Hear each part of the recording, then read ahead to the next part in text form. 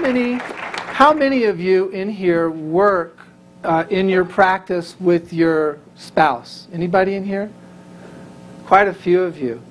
One of the things that you may have noticed, that working together as a whole other set of stresses to the partnership besides just being in a romantic relationship.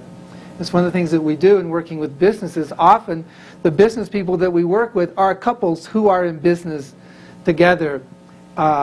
And this education and these skills are critically important for their success, for the reason that Lane just said, for the revisitation to power struggle once again.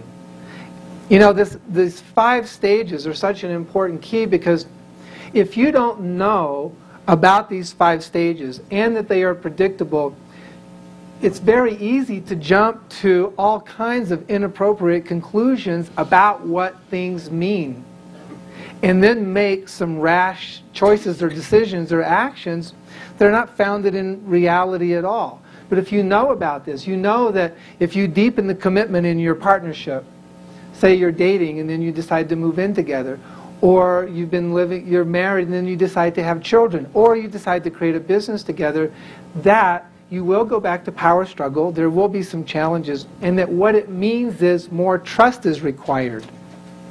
And a big part of that, one of the most important skills, is being able to make requests, not demands, requests that inspire the cooperation of the person that you're making the request for. So you change your complaints into requests, and it creates a very different energy dynamic in the partnership.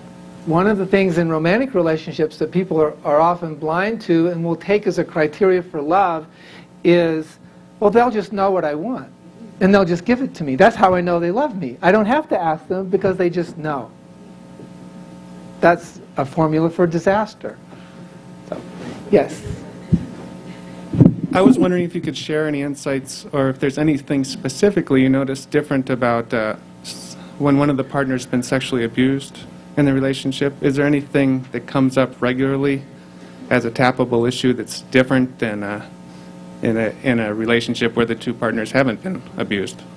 Well, the most general one being trust, but more specifically that the abused person, it's very easy for them to make decisions that their needs aren't important, they're not as important as other people, that their needs are invisible.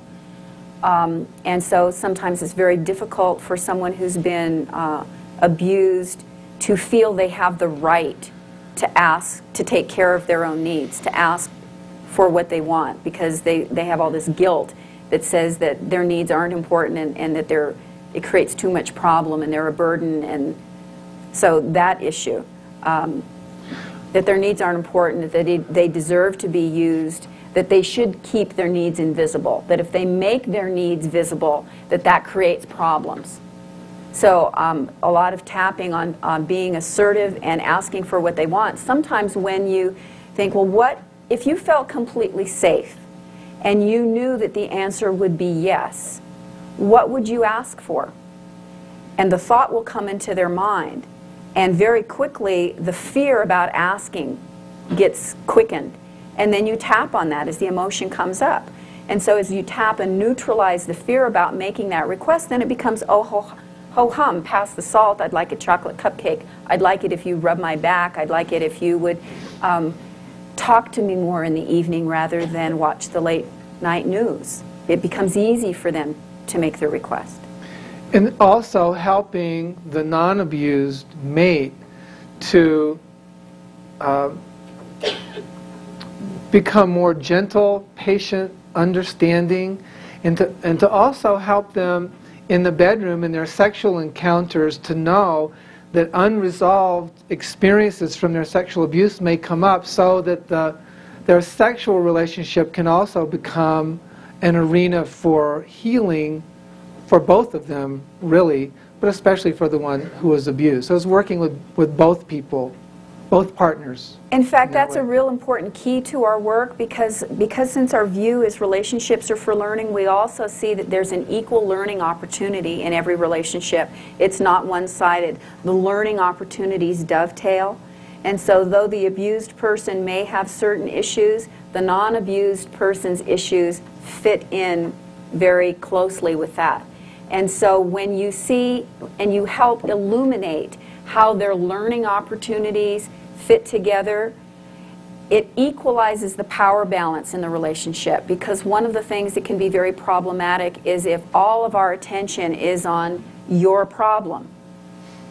And if we can see that it's not your problem, it's like you have this learning challenge or this learning opportunity and mine fits in with that. So here we've got this learning opportunity.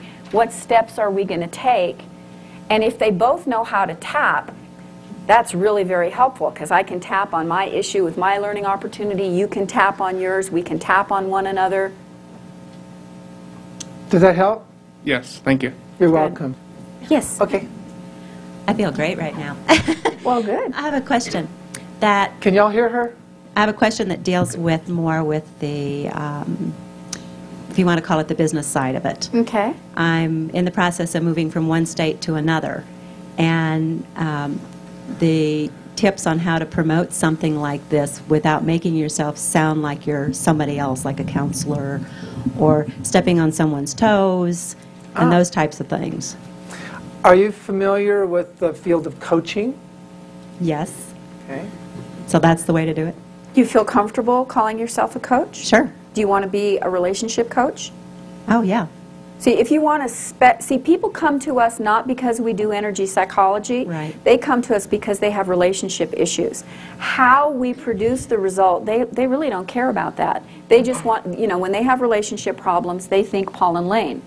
So niching yourself is a really good thing to do with your business. So if you want to specialize in relationship or partnership, then being a relationship or a partnership coach, I mean, it's worked very, very well for us. Well, I look at this as an opportunity to reinvent myself since I'm starting all over again. It's a great Sure. opportunity. And to go, to go to networking meetings to find out what the networking associations are and where you're moving, and I've already started that process. great. Great. So it's really about building your public identity. Right. Well, I'm from more than 50 miles away, so I should be the expert. Yeah, that's right. Very good. That's right. Rather than the prophet in your own way. Right. Exactly. Yeah. And thank you for today. Oh, you're welcome. You're welcome. I have a question, and I'm sure it's not an issue for anyone else here, but setting boundaries, okay? I came to this seminar this weekend not really knowing what setting personal boundaries are, and I kept relationships away and was a single parent for 13 years. And so when I hear what you're saying, it's wonderful and it's enlightening and everything, but I'm trying to see how personal boundaries fit into it. For instance, if mine was fidelity, and I set that boundary very clear in a relationship, and someone breaks it, one thing I hear you saying is, okay, well, that's an area I need to grow in, possibly, but does that mean I grow into saying it's okay to be in? So how does that fit in, and do you see boundaries constantly moving, and what is your criteria? How do you tell someone to develop that set of boundaries? Very good question. We've Yeah. got lots of answers about it. Go ahead. Okay. Whatever you want, dear. I listen to Gary. There's like two pieces of it. There's setting the boundary and then using the breakdown or when the boundary is crossed to see it as a learning opportunity. One of my boundaries is honesty. Okay. With someone that I have a close relationship with, dishonesty doesn't work for me. It really destroys trust for me rather quickly. So I can tell someone, one of my boundaries is dishonesty and deceit. If that happens in our relationship, I can let you know that I'll probably expel you from my future. I won't want to be in a relationship with you anymore because that really hurts. But what is also true is that what happens in my relationships is not an accident. I participate in what happens. Any relationship is a co-creation. The way we create our relationships is by the thoughts, feelings, attitudes, behaviors that we use in that relationship. So I can say, you have to be honest with me all the time because it's not okay with me that you're untruthful. But how do I handle it when you tell me something I don't like? Do I create a safe space for you to be honest? If you tell me something I don't like, do I become punitive? Do I become critical? So if somebody starts being dishonest with me, how have I participated in that happening? That's where we move to personal responsibility, which is one of the foundations of our teachings about how to create partnerships.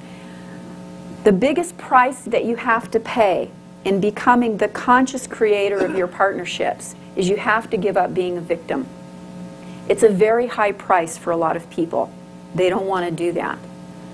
So I can feel victimized if somebody lies to me. Oh, poor me. You know, after all I've given to you, after all the love I gave you, you told me a lie. And I can feel sorry for myself. Well, that doesn't move me to a position of personal power. It doesn't, there isn't any conversation about how I've contributed to that in a way, which doesn't mean that I take responsibility for him lying or him being unfaithful. But what I want to do is I want to see the breakdown as a learning opportunity. If someone's unfaithful to me, if someone trespasses, transgresses with a boundary, and I get hurt, rather than, you know, blaming them and saying, you did this to me, one of the first things I'm going to do is I'm going to look for the responsibility in my part. Is there something I can learn from this?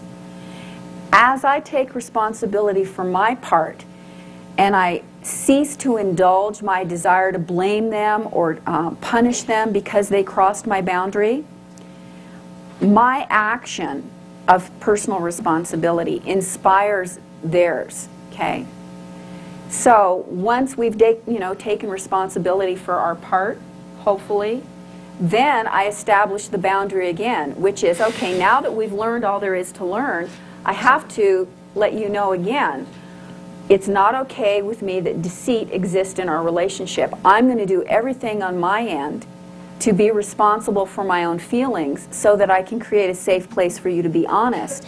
But there are going to be times when you're afraid to be honest with me, and I want to know that you're going to be honest when you're afraid to. Will you agree to that? So has Paul ever been dishonest with you? Yes, I'm sure. Okay, Sometime. and so basically it's a clarification of where your boundary lies in that honesty or why it occurred. Is that what I'm hearing? Both. Okay. Okay. Good. And it's also being clear, if the boundary continues to be crossed, what are the consequences? And being willing to stand behind the consequences that you declare.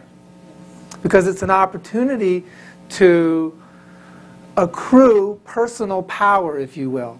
We lose personal power when we declare a boundary and we assert that there will be a consequence to its being violated, and then we don't stand up for that.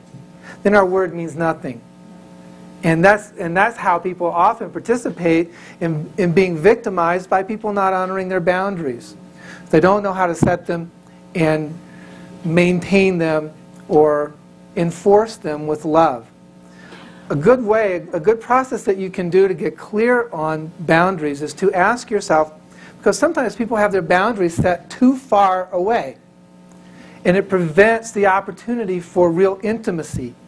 And sometimes people have their boundaries set too close, and they have the experience that people are crossing their boundaries all the time. So, what am I allowing that I shouldn't in my life? What am I allowing in my life that I should not be allowing? And the other question is, what am I not allowing that I could be allowing into my life? So the question, what am I not allowing into my life that I could be, has you look at the boundaries that you might have set too far away from you. The other has you look at the boundaries that might be set too close, so that you can create some distinction to know where you really want to set the boundaries in your life and in what domains of concern. Like the couple that was up here, relationship, there are many parts of a relationship. Some parts can work really great. Other parts can be problematic. So it will have you distinguish more within the relationship for appropriate boundaries. Is that helpful? Okay. Good. Yes, sir. I was wondering, when you talk about the 5 stages, if it's possible for different people in the relationship to be in a different stage of a relationship, and if so, how do you deal with that? Usually if one part of the the partnership is in power struggle, it causes the other partner to be in power struggle. Very rarely, I'm trying to think if I've ever seen it, where one person is in cooperation and the other person is in power struggle. I don't think so. Generally, it's descriptive of the relationship. Even when you get into relationships larger than two people, like corporations or small groups of people working together. Oh, when you get into like more than that, yes, then that's definitely possible. Yeah. And then where do you begin to kind of, not to explain the whole thing, but where do you begin to kind of sort that out and help people with that? Well, you want to help people take responsibility for their own personal power struggle issues. The way to navigate through power struggle is to know, what are my power struggle issues? What is it that has me struggle for power? What are the fears that have me, think that I have to be in control? How are the ways that I control? Do I control overtly? Do I control covertly? Am I manipulative? Do I make people feel sorry for me as a way of controlling? And since power struggle is the bottom line about trust, looking at your trust issues also. How do I not trust people? How do I assess trustworthiness in others? And am I trustworthy myself? Being able to look at my own behavior and criteria for how I conduct myself. So one of the best things you could do is like show them that piece that we have about skill development in your handout about power struggle, and have the person look at, where do you see you have room to grow here?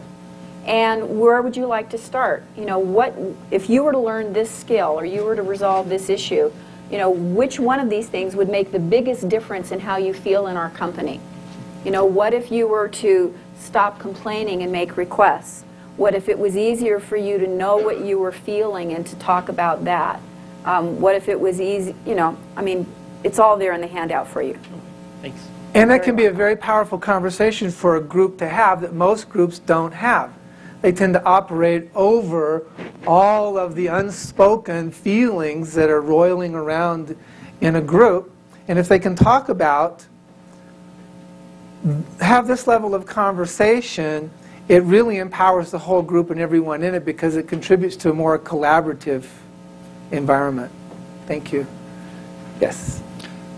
My comment is a territorial response, kind of language that Ann talked about last night.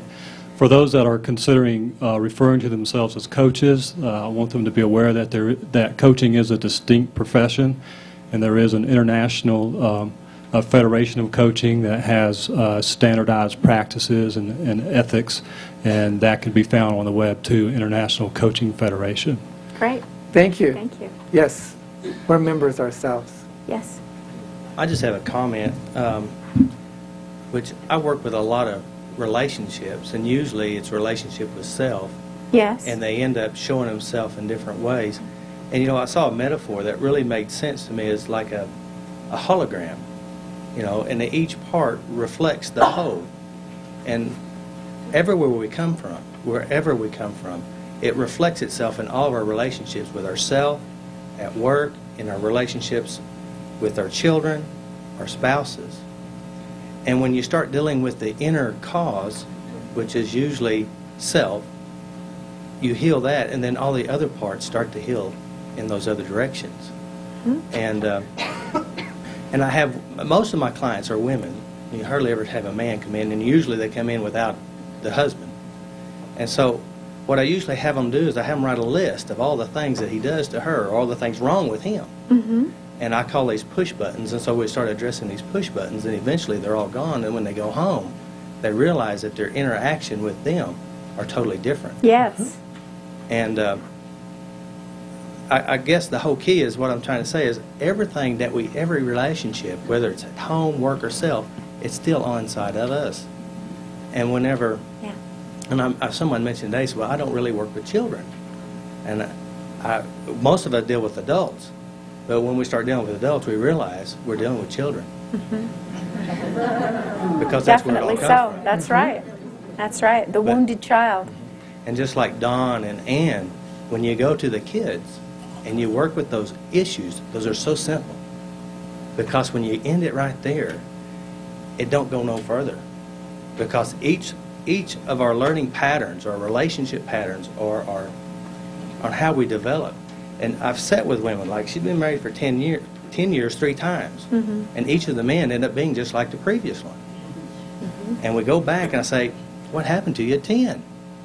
And she thought, oh, that's when Mom got remarried and this new mean man came in my life. And you start to see these life patterns. And then what happens, and it occurs all the time, is that we either become like the one who influenced us the most, or we marry the one who did, or we switch roles in between marriages. Yes. That's right. Yes. In our home study course, one of the laws is the law of modeling, and it talks about how anything unresolved with our parents will come up in our other relationships, and basically in 3 different ways. We'll recreate the personality type of our parents, or we will recreate the kind of relationship our parents had with each other, or we'll recreate the kind of relationship we had with our parents, and we'll shift roles. We'll become the parent, and our relationship will be like us as a child, or we'll get stuck in being the child and they're like our parent. And usually what I see also is that home becomes stagnant, and we take all the childhood issues and take it to work. There's always that one person. Right. Who's the One learning person. opportunity. And so it's all right here. Yes. And so when you eliminate it here, wherever we go, it's not there anymore. Right. Thank you. Very great point. Thank you. Thank you. Yes. Do you have any guidelines for an the active person in a marriage who initiates a divorce to help the children and ex-husband look at it as a growth rather than marriage is a failure, your marriage is a failure? You know what I'm talking about? Yes. One of the most important things that a couple with children can do who are getting a divorce is to recognize that their relationship is not ending, their partnership is not ending. It's merely changing form. And they're going to continue to be co-parents. So it's going to be critical for the children's emotional, mental, spiritual well-being that they do that they conduct that transition from one form to another, preserving as much dignity and respect and affinity as possible. And that takes some work to do that, because there are powerful negative feelings usually around a divorce. So, but part of it is resolving the emotional issues. The last stage is completion, so there's some insights that you can get clear on, conversations to have. But in establishing a new partnership, one of the most important skills is having a purpose, having a clearly stated purpose. So if you were married partners, you were family, and now you're going to be co-parents, having a new purpose for your relationship with your ex-spouse. Okay, the purpose of our relationship is to love and support one another so that we can be the best parents possible. The purpose of our relationship is to create an environment for our children to grow in safety and support. So you reestablish a purpose for your relationship that focuses your energy. You become aligned for a common good. You are as invested in that purpose as they are.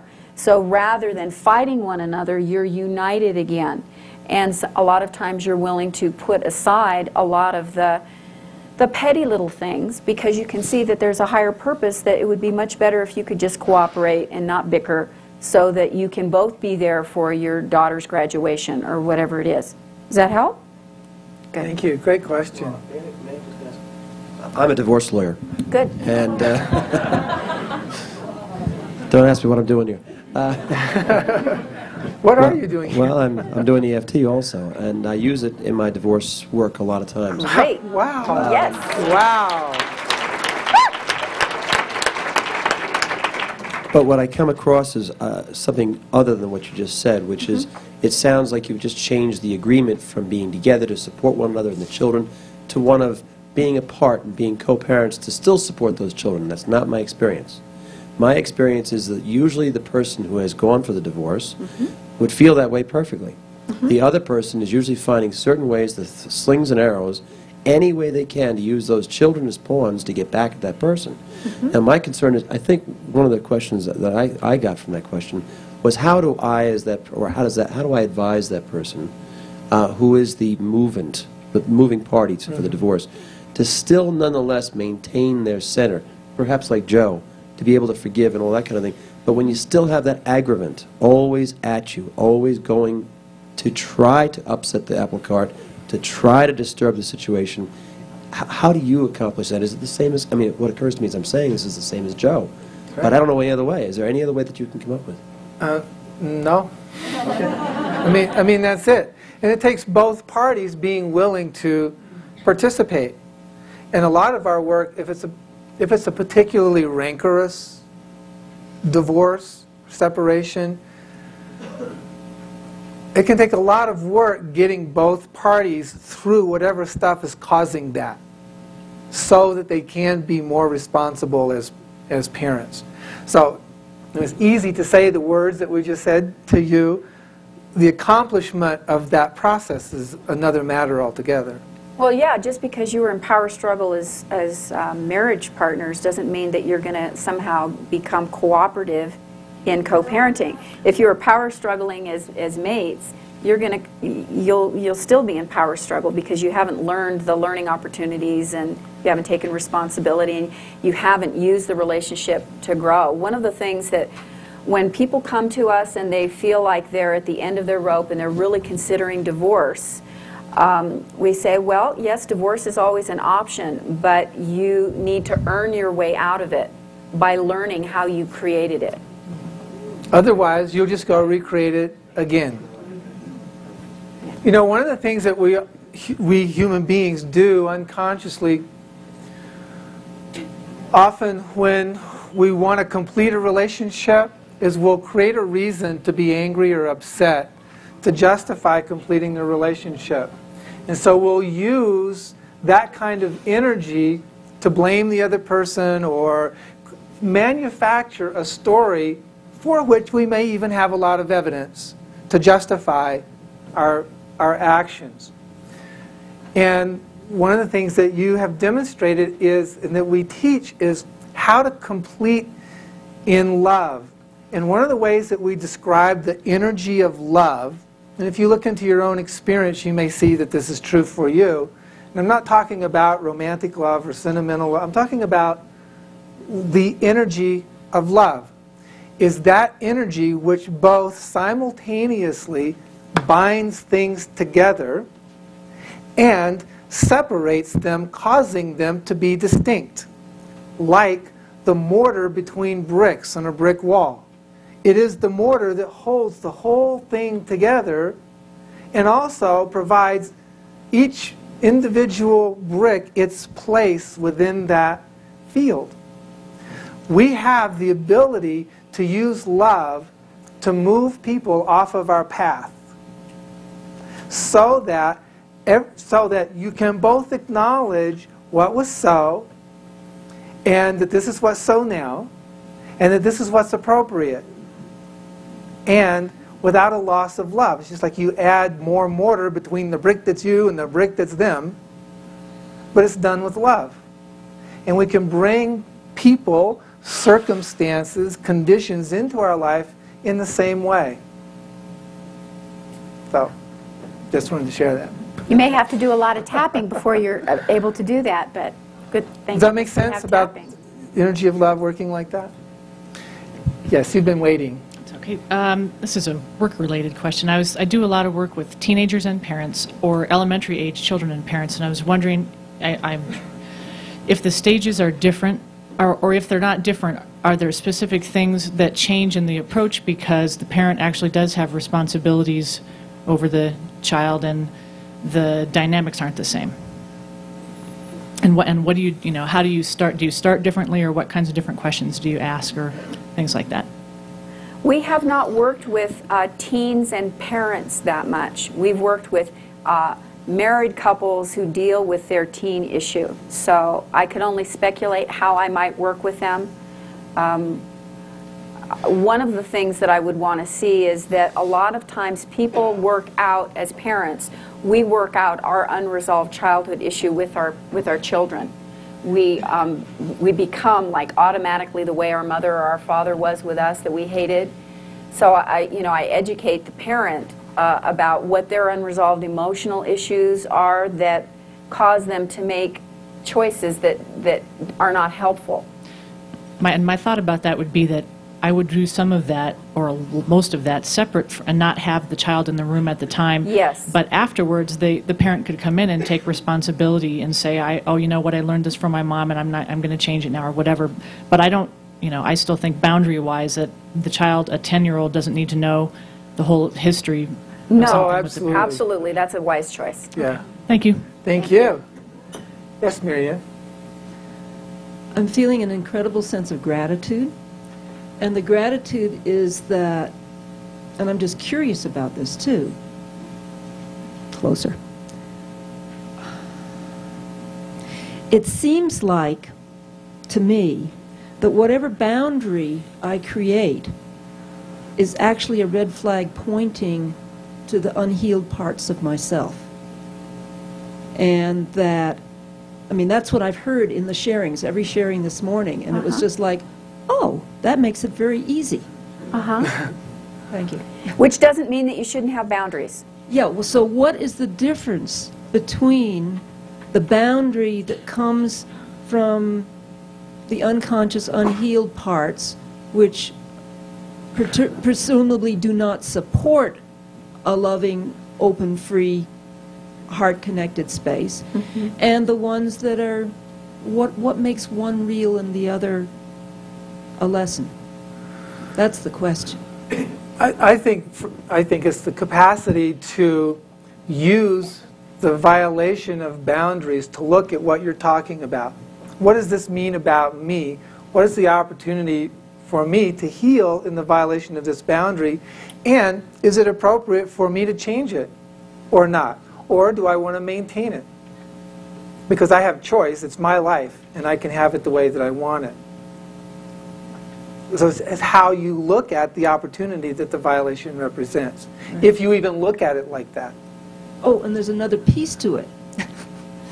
If we have these boundaries, what we put our thought to or our attention on actually draws it to us. Does it not actually accelerate the learning?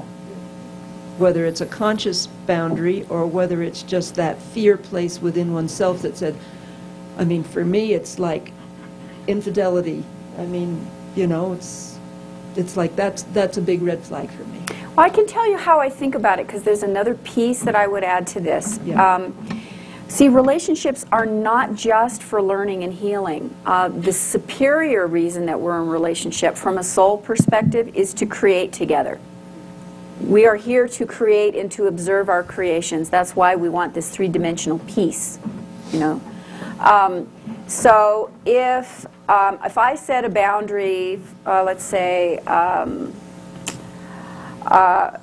fidelity, okay, and my father had cheated on my mother, and it was really painful, and so my rule is absolutely no fidelity. I don't want you flirting with women. I don't even want you to tell them that they're beautiful, because that hurts my feelings, okay? So I don't want you to be attracted to women, and absolutely no sexual touching, okay? So that's my boundary. So if he were to transgress, or I were to imagine that he were to transgress, that's going to activate my unresolved father stuff. And so I can use that as a healing opportunity. Okay, so once I use that as a healing opportunity, well, what's true about what we want to create?